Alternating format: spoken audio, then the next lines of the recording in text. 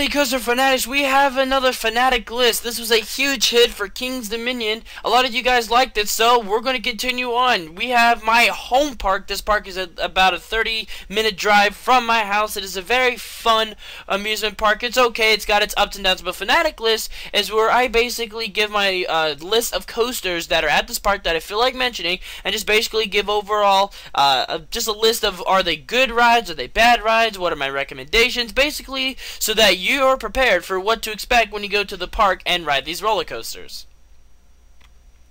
Alright, let's start with the worst one of the park, in my opinion, because it's a Vekoma SLC. They suck. It's worth riding if you're one of those people that are willing to give up your body for just a painful ride.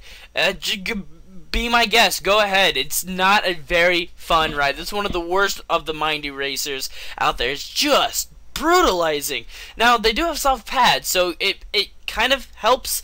Not really, but if you lean into the ride, if you have your head forward, even though it says don't do it, do that, because that will make sure when your head gets forced into the restraints, your back part of your head will be hitting the pad. So it'll be hitting like you're hitting a soft cloud, sort of, not really. Lines can get pretty long. The GP loves this ride. I know GP are crazy. They love mindy racers. So just, if you really want to do it either late in the day when you're willing to brutalize yourself, or do it as soon as possible before the lines get long. And I know I usually don't do Wild Mouse coasters, but this is one worth mentioning because this is a fun ride. Raging Cajun is a really cool spinning roller coaster. Even though it's another hand-me-down from Great America, it's a huge hit. It's a very fun ride, and it's really intense. Those switchbacks really force you into spinning really fast. It can get really intense, almost too intense for a small little Wild Mouse, but it's very fun. I really like these spinning coasters. Oh, and by the way, just a heads up, long lines. These, since this is a huge hit, a lot of people like riding it, so the lines can get pretty long for this roller coaster.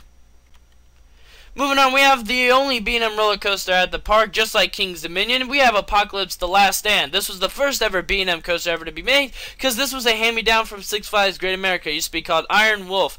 It's an okay ride. Enjoyable. I mean, if you're into stand-up coasters, you'll like it. It's not as good as some of the other roller coasters, because it is the first one, so it can get pretty rough. It's got a lot of roughness into it.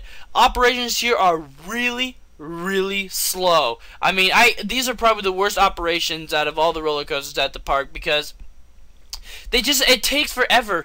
It would be quicker to go to Superman and wait in Superman's long line and ride Superman, get back to Apocalypse, and they've only dispatched one train. It literally takes them forever.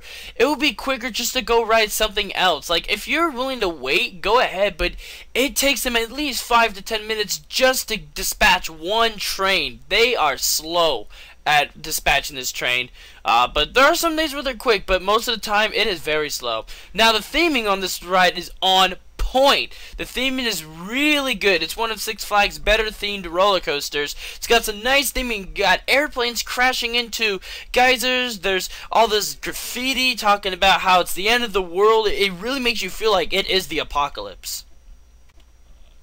Moving on to Roar, we have the two. So I put the two Woodies together just to kind of have that theme, because both Woodies are not perfect, but they're really good. This one is, in my opinion, not as good as the others. It can get pretty rough just because it has the PTC trains and not the Millennium Flyer trains. Hopefully that will change because of the Discovery Kingdom's Roar being turned into an RMC. Hopefully that the Millennium Flyer trains will come to this, and then they can get rid of the stupid old PTC trains. I mean, I'm not hating on PTC. It's just, they're just not good for GCI style roller coasters.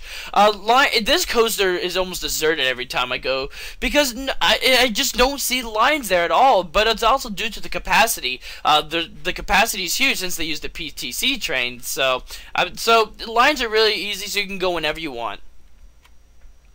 Moving on to the Wild One. This is the oldest roller coaster I've ridden, just to throw that out there. Even though it opened in 1986 at this park, it opened in 1917 at Massachusetts before coming to here in 1986. This airtime is nuts. You're getting thrown out of your seat. It's ejector airtime, although it can almost be painful due to the lap bars. and that's what but it's a very intense roller coaster with all its airtime, especially at that helix at the end where you're getting thrown into your seat. It's hard to try to go against the forces because it is just forcing you down in your seat, and you're getting thrown to the left side of the trains when it's going around the double helix. Alrighty, let's go on to Joker's Jinx. Now, Joker's Jinx is a personal favorite of mine because it is really intense. This is what I think it's more intense than the Flight of Fear roller coasters. Even though the Flight of Fear coasters are indoors, this one is just more intense. That it goes faster and it's smoother.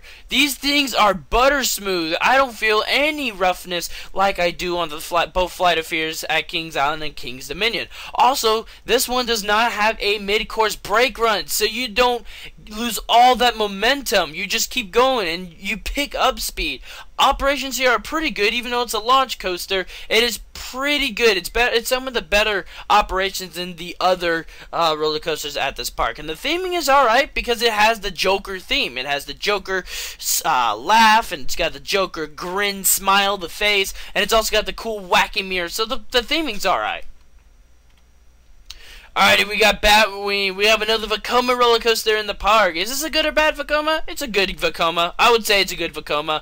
Operations here are weird, but this is the most popular ride in the park, so they usually run 2 trains, and operations go pretty quickly.